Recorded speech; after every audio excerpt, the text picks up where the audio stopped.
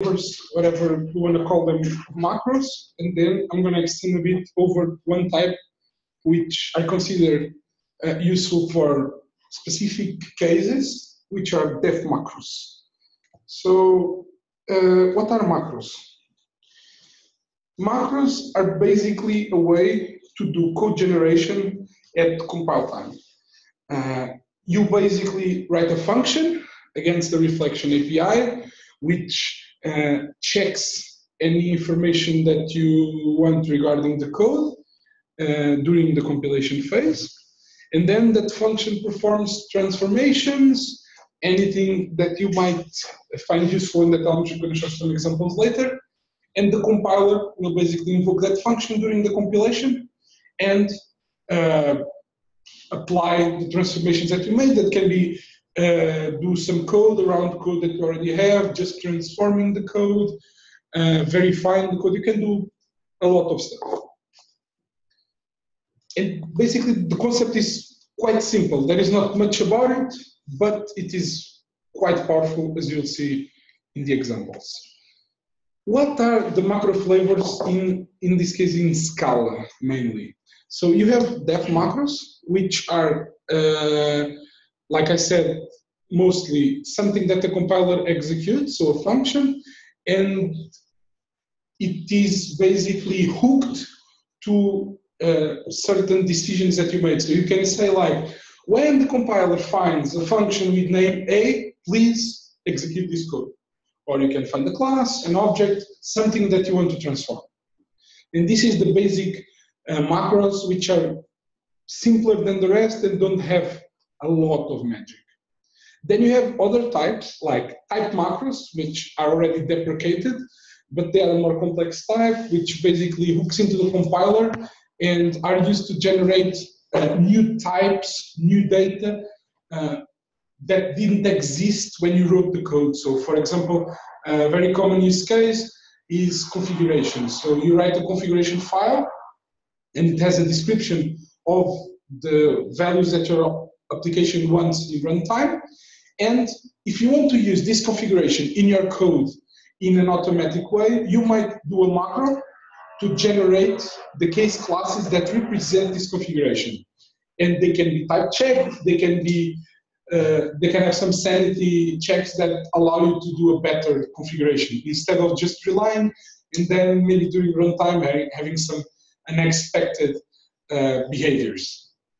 This is an interesting use case, but I'm going to maybe talk a bit more later. It's a bit aggressive and it does some crazy things like creating types. You don't really know what's going to be the output. So this type of macros is kind of deprecated. You have other ways to do it, but maybe not a good way to address these problems. You have other things like just pure code generation. So maybe you can do some like basic code generation where you generate the files even before the compilation and you compile the generated files like you would compile any code. So no magic on the compiler or strange things happening. And if you do this prior to the compilation, you can even inspect them and etc., which it's not easy if you are doing macros. Then you also have untyped macros, which are even crazier, and maybe sometimes you are doing types, but types are a bit of a burden, so you might want to say to the compiler that you know a bit better than him what he's type checking. You are going a bit crazy, so this is also something that is deprecated, but it's something interesting for people to investigate and to know a bit more how it works. And I have references for all of them if you want to look a bit more in depth into them. And then another type is annotation macros, which basically is you use annotations to kind of bring a textual abstraction that is not in the middle of the code. So like the other was a function that is kind of, I would not say, not necessarily polluting, but that it's in the middle of your code. And with annotations, you can put like the annotation outside of the body of your function, so it can make the code review a bit better. And it has some advantages. And it's something that we are using, for example, in Codacy metrics to instrument tracing and other things, which is basically kind of just a hook for def macros. Or you can do more things, but for example, you can just say like in this piece of code, when you see an annotation, please apply def macro, something like that. You have other types. You can check on the references that I'm giving you. You'll have other crazy things and some interesting like experimental types of macros, but this is the ones I consider more important. So inside macros, you have two types of macros. You have black box macros and white box macros.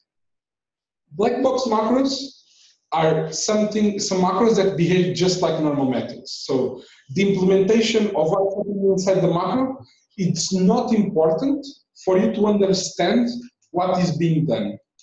There is nothing happening there that might be relevant for you to grasp the transformation. While with white box macros, usually it can do type generation, it can refine the return type, and basically it can't have a precise signature, so it means that you don't know exactly what's happening there.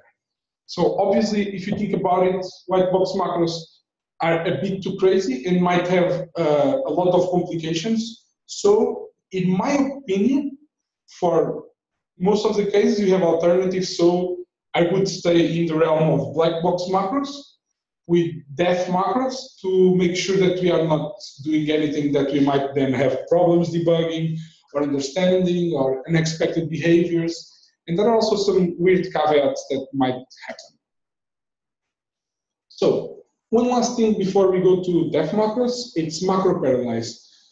So the name comes from some poem by Jorge Luis Borges, apparently, which in the poem he said, I have always imagined that paradise will be kind of a library.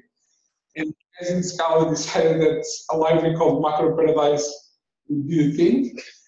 Macro paradise is basically a plugin for the Scala compiler. And it is basically an add-on for the language, which compiles the macros and allows to have a different pace when developing macros and innovation. And you can try to use these new inventions even before new versions of the language or a bigger distribution is done with this. Until Scala 2.12, this was a plugin. On Scala 2.13 and maybe in Dotty, they are refining this a lot, and the good parts of it are included in the compiler, which in the code below, which is basically what you have to add to your projects, won't be needed in Scala 2.13 and up front. And some of these features might be removed, but the def macros are probably safe. Actually, one last thing. Before we go into the macros, one other thing that might be relevant, so quasi-codes. So what we are doing is going to the code and doing some transformations, some inspections, and usually we have an AST, which we are transforming. And what would be the good way to do this? It's a tree, it's not a structure that is like linear or something like that, so it might be complex to inspect. So what they invented was quasi-codes, which is basically a representation of the code using what in Scala is called basically kind of a string interpolation. And then inside that string with the Q prefix, you can write code and you can pattern match pieces of your AST.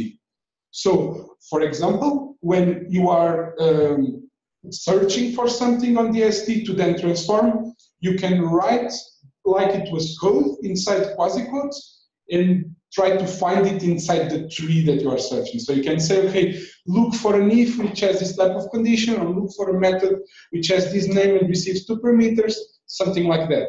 So for example, an example of a quasi-code is I'm writing Q and then a string, and I say, I have a list of type int. If I print this, what it creates inside is the AST for this expression, and it basically some names internally, like it says it's a type apply with indent, and then a term name list, and then it has a list of types which come in here, which I only have one, so I have a type name int. So basically writing something that you understand and that is readable, you can pattern match the complex AST that is below. Okay?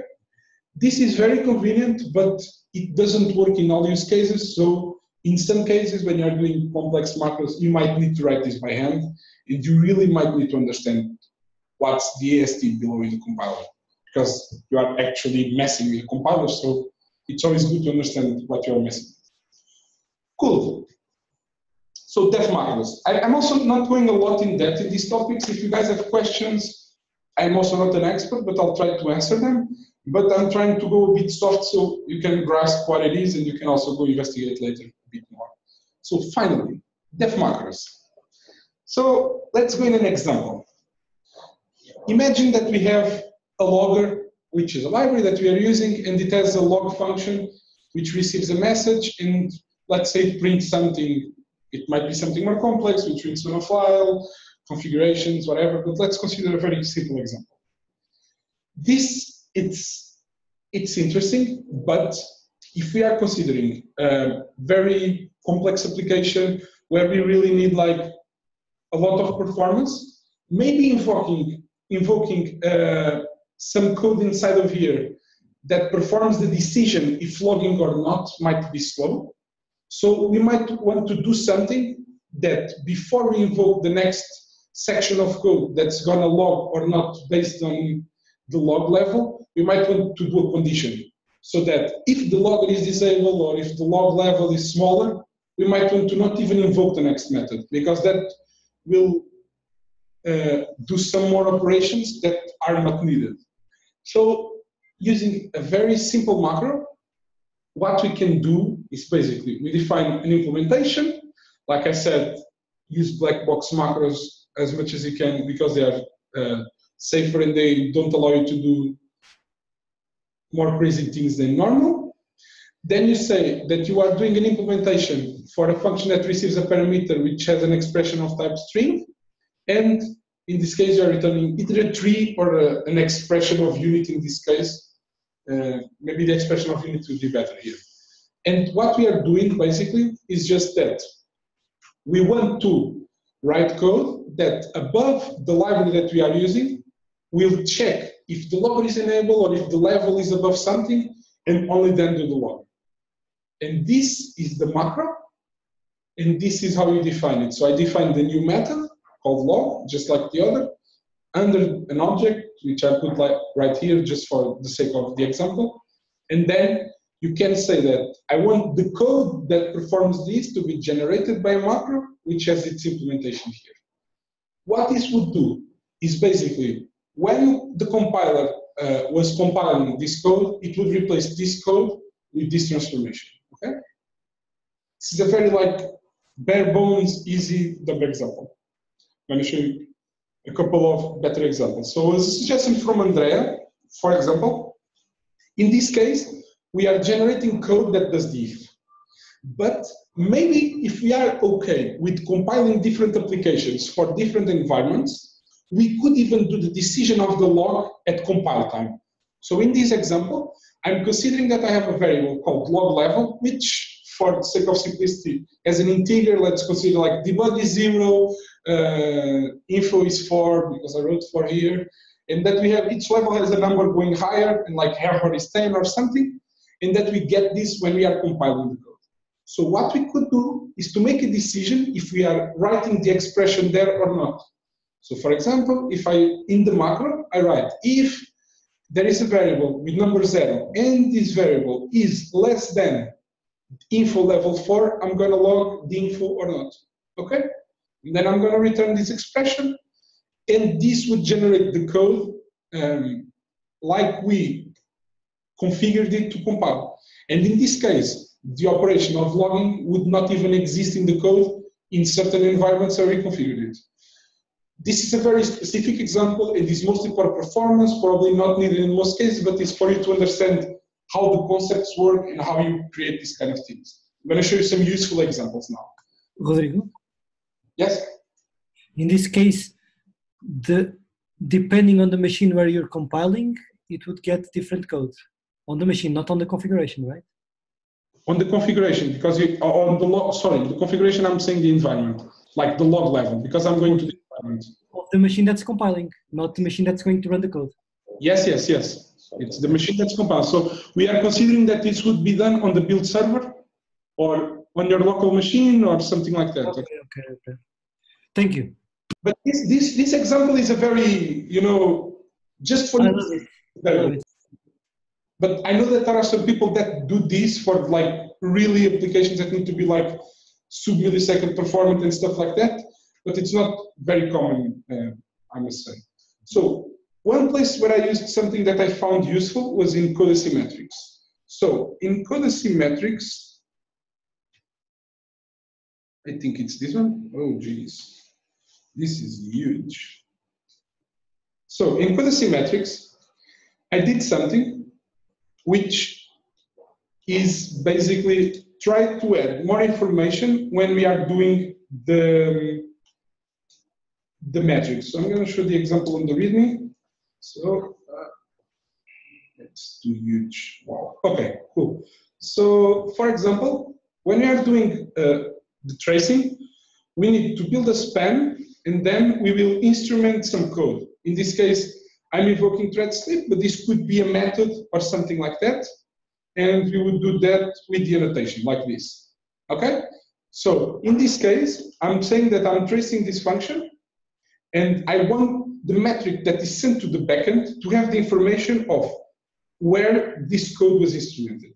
So what basically the annotation does is to put this code around your method, but this method, which is implemented here in the library, has no way to do in a performant way the discovery of what is the method, where is in, what is the name, the package, etc. We maybe could do this with reflection, but that would be probably a bit too intensive for runtime. And a way to do this is in compile time. So how did I do it? It is kind of like we already had before when Johan did it. It's just slightly different, with a bit more simple in some cases. And the concept is, I'm going to put, in this case, an annotation. So like we saw before, timed or traced, doesn't matter, we have two. Where I say, okay, I have timed, it's a static annotation, and this static annotation does a transformation using this implementation. You might notice that it's a white box macro, which is not good, but in Scala 2.12, since I'm using the annotations, it has to be a white box macro. But in the future, I think this changed, and static annotations are something on the side, and you don't need to use white box anymore, which is cool. But I'm not using any magic, and I know I'm not returning any type, so we should be kind of safe here. What am I doing? I'm receiving basically the context where I am in the macro. Since I'm annotating different functions, I don't know, like before I said I was receiving a string, right? Do you remember I had an expression of string, which was the message for the log? Now I don't know, right? Because I'm annotating random functions that I want to trace. I don't know what parameters they have. So I'm saying that I might receive something, and it's not random, but a different number of parameters. What I'm going to do is I'm going to map this, and I'm going to look in the tree for a function. And I'm going to say that, and this is like where the quasi-quotes get in, and I say I'm going to get some modifiers like that I don't actually care, but can be like private, public, whatever. Then I have a def. I have a name for the function. Then I can have some types, which are not important for me, but I have to pattern match them to generate the same expression later. Then I say that the function can have parameters. It can have a return type. So the basic difference between these two is that the return type can be non-explicit in some cases. And this was the best way I found it. And then I have a body. And in the end, what I'm doing is I'm going to grab this body and I'm going to write. So this is a return I'm doing. I write exactly the same thing I have, except that I'm wrapping the body with the timed. And what is the timed? So timed is basically, I'm invoking the global registry. I'm saying I want to create a timer. And here is where I'm adding the information about the context. So it's not very complex, but I can maybe try to put it all in the same window. So the trick here is that since I'm compiling, I know where I am and I have more information.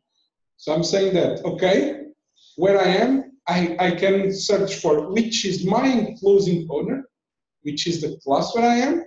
I grab the full name, of this class where I am inside, and then I append it to the function name, which means that the timer I'm creating, if for example is in a class in package Codacy, my class will have this name here, Codacy dot my class dot the name of the method that I'm instrumenting, and then I'm going to invoke time and pass the body that was there, and basically the code that was before there, now it's instrumented, and the name and the context where it is automatically being pushed for Datadog.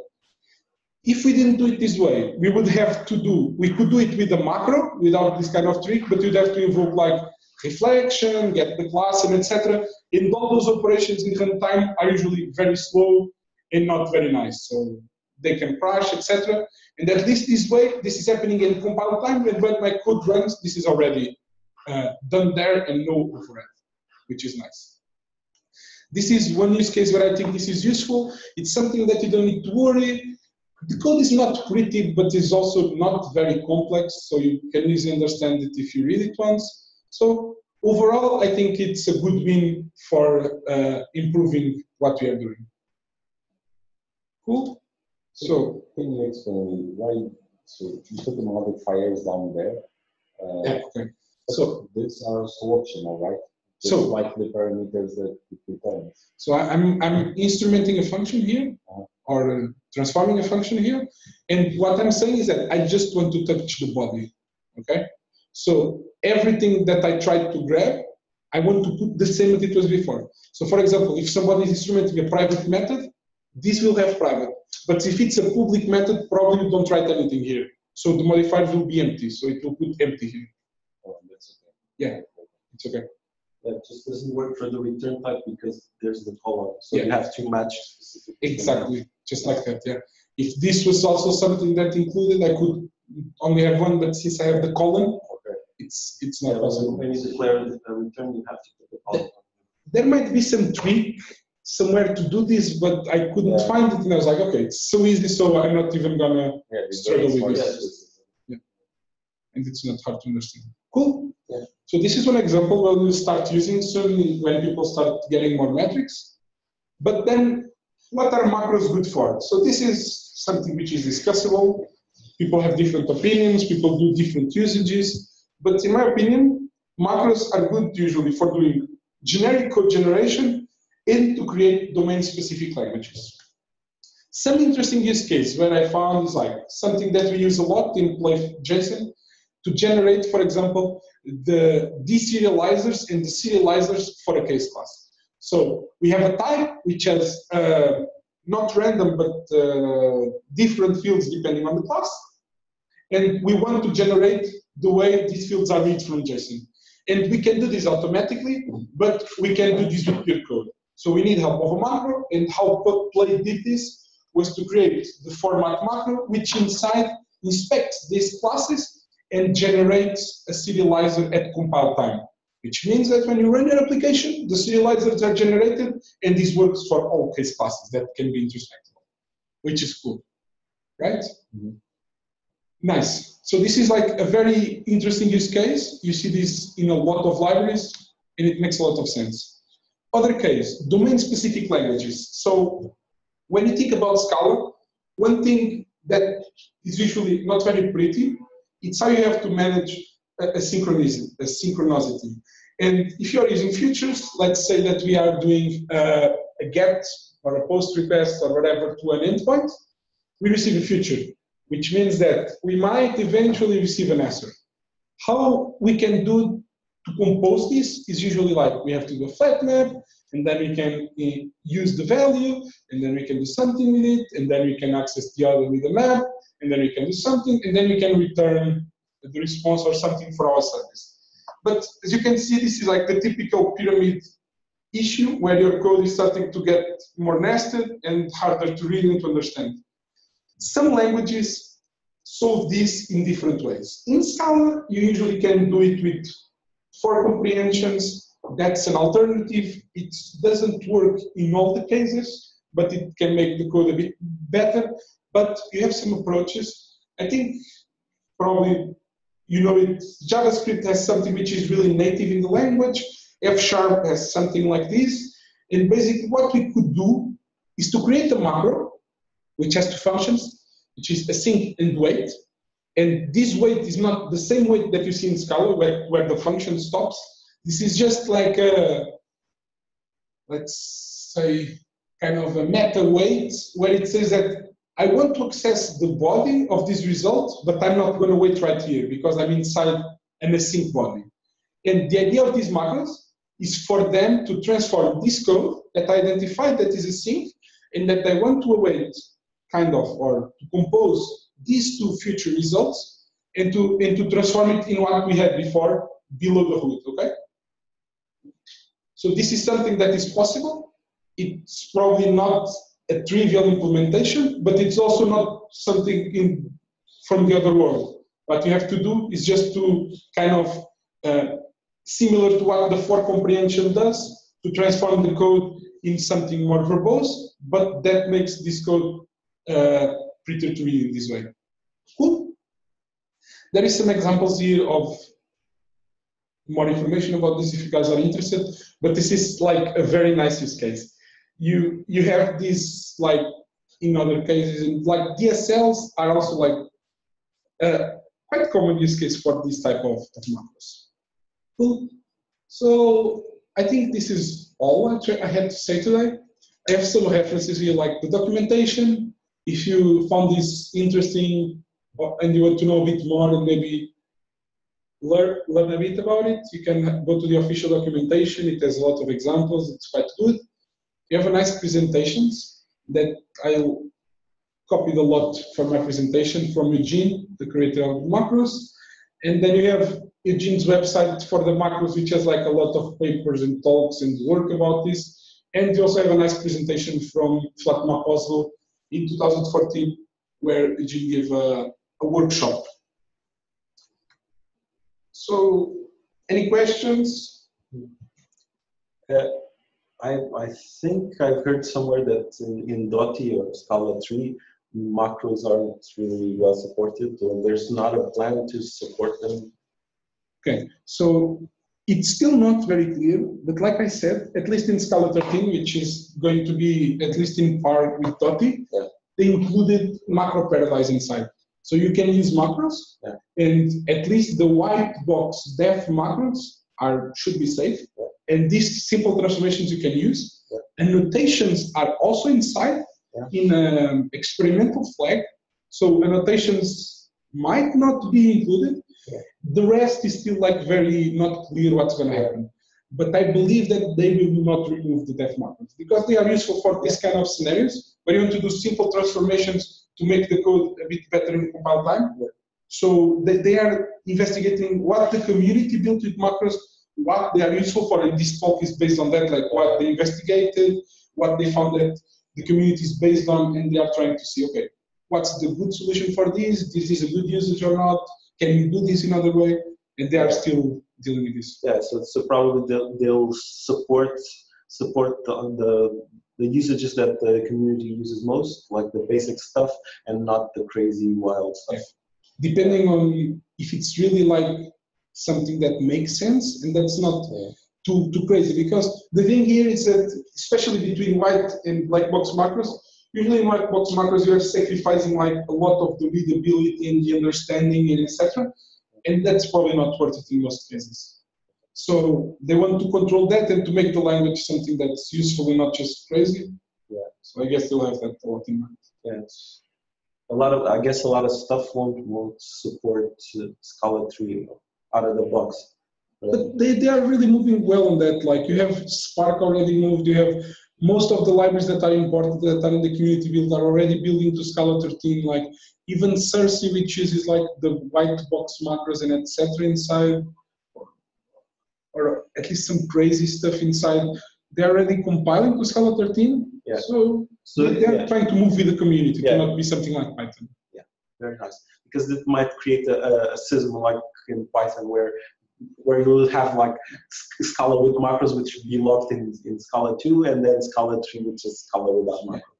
Yeah. I think they're moving slowly. I'm not completely sure. I think it's going to still be a Scala 2.14. I'm not sure.